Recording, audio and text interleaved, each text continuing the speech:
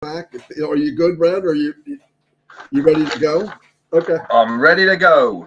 All right, go for it. Okay, thank you very much. Hello, Marty, and hello, Chris. Nice to see Back Scratcher is in use. There you go. Fantastic.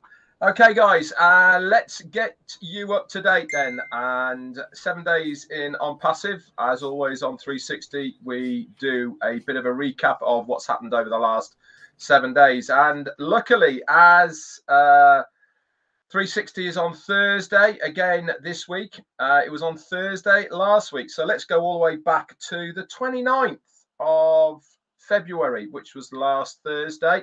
And we were very lucky to have not only Ash Mufareh on our 360, he brought us up to date. If you remember, he came on towards the end, actually, over there. We were also given another 10-day extension on our Connect. And it was really interesting that when Ash came on, actually, he was giving us a bit of information about what had been going on. But more importantly, he said he didn't want to divulge too much information on 360. Why? Because the next day he was going to be doing a scheduled webinar, which was a collaboration between LIKE with Ron Holbert and Minu Miller as well. And he set that time out. The notes from our 360 last Thursday were posted out super quick into your Founders updates section, and you could go ahead and read them from there. So Friday, the 1st of March came around then. Lots happened actually Friday. We had a new OES update in for Android. That's on your mobile devices.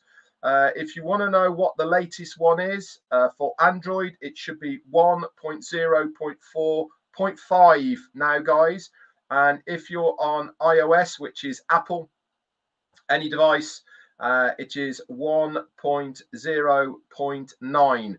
And you can check if you're up to date simply by opening up your mobile OES app. Okay, there's 3 dashes to the top left-hand corner of your app. If you click on that, you'll see Onpassive, and to the right of that, it'll have a V, which is version, and it will have that number there. On Android 1.0.4.5, or if you're on iOS Apple, it will say 1.0.9. That was updated on Friday, 1st of March. Also, guys, Friday the 1st, we had a new pop-up in your ecosystem, and that was to give the link for Let's O for Ron Alberts and Minu's, and the time for that. So the night time, it was on quite late, really, for the UK, for you guys over in the States, if you remember. And for me, it was 2 a.m. In the Saturday morning, but it was an absolute fantastic webinar, in my opinion. It gave us a lot of insight into the journey that Ash Mufareh has taken as far as Onpassive is concerned. A few more pieces of the puzzle were added, and a lot of the things he was saying sort of connected in with trials, tribulations, bumps in the road, etc., to give us a lot more of an idea, really, of what he's been going through. Also on Friday, we had a 14-day extension to O-Tracker as well on Friday the 1st. So Saturday, the notes were posted pretty quickly into your O-Founders update section.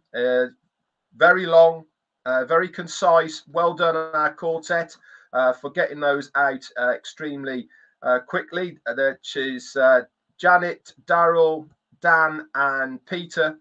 They all do an extremely good job, guys, for you to get these notes out, because if you miss the live, the written notes are there a lot quicker than the recordings if they come out. And obviously, Marty, Chris, and myself do our own style of recap as well. Also on Saturday, we had a repost by Mohammed Nassal on X, and that was a repost of one of the Onpassive posts. And this was actually the video that Ash Mufareh showed on Let's O. If you remember, this is the video that they used to explain 1 year in Onpassive, and that was put out there, and it was also reshared by Mohammed Nassal as well. Also, guys, then we came to Sunday. Sunday was, from our point of view, a quiet day. Not much went on Sunday. But Monday, sure as eggs is eggs, there it was once again, brand new website. And we've gone back to the dark blues, light blues. If you look at Chris's hat he's got on right now, that is the color theme that we had, or we have at the moment, on our brand new website. Go and check it out, have a look. Some really good animations in the background. That's at onpassive.com. That came out on the 4th of March. And we also had a new video from Omedia, and this was January in review. If you haven't seen that yet, go and check it out. It's a concise review of what's been going on, specifically from Omedia's point of view, and that was brought out on Monday. So what happened on Tuesday? Well, I'll tell you what happened Tuesday. Facebook crashed for a while, didn't it? Didn't it cause a bit of a stir? That's for sure. But also from Onpassive's point of view, the main news from Tuesday the 5th was the start of the largest police summit in the world, and that started on March the 5th. Onpassive are media partners for this event, and if you haven't seen them yet, on many of the YouTube channels, they've been having very concise videos that have been pushing out for this event. It's going extremely well. It is where all of the heads of police departments, they come together, they brainstorm, they talk about not only policing techniques, but also crime prevention, new equipment that they're using, etc. It is the place that they all come to see what the new and evolving policing techniques across the world are, and how each individual police forces are using them. And Onpassive are very proud to be the media partners for this event. Wednesday, then, we saw day 2 of the police summit, and also 360 was changed from Wednesday to today. And the link for this was posted very quickly in the back office. And that was posted out by our very own Marty DeGarmo.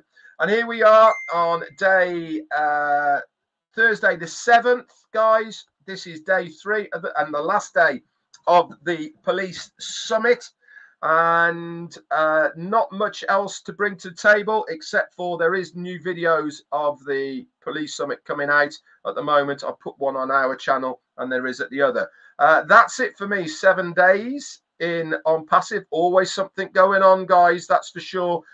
Just because we don't particularly see it ourselves, they are beavering away in the background for the benefit of all of us. That's it. Over to you, Marty.